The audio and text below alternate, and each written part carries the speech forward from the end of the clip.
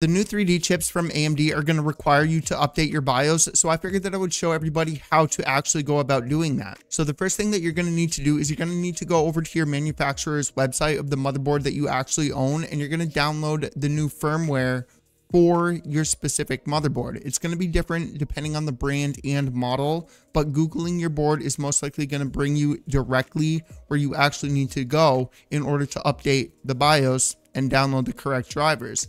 The only other thing that you're going to need is a USB flash drive. Then once you do that, you're going to put that BIOS that you just barely downloaded after you unzip it and everything with 7-zip or WinRAR or whatever unzipping program you actually use. You're going to put that on the USB drive, shut your computer down, put it into your computer, and then you're going to launch and enter the BIOS and then go into the UEFI's firmware update tool, or your BIOS may say flashing tool. Maybe take a couple of seconds to actually browse through it, and eventually you'll find it.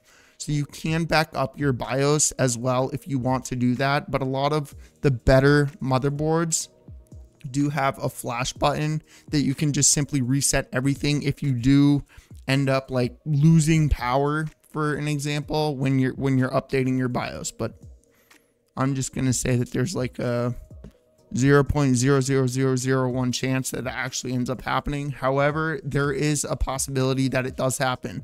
And if you download the incorrect BIOS for your specific motherboard, the odds are the computer is going to tell you this is not the correct BIOS, you can't install this. So after that, you just simply wait for everything to update, and then you can boot your computer on and start using it.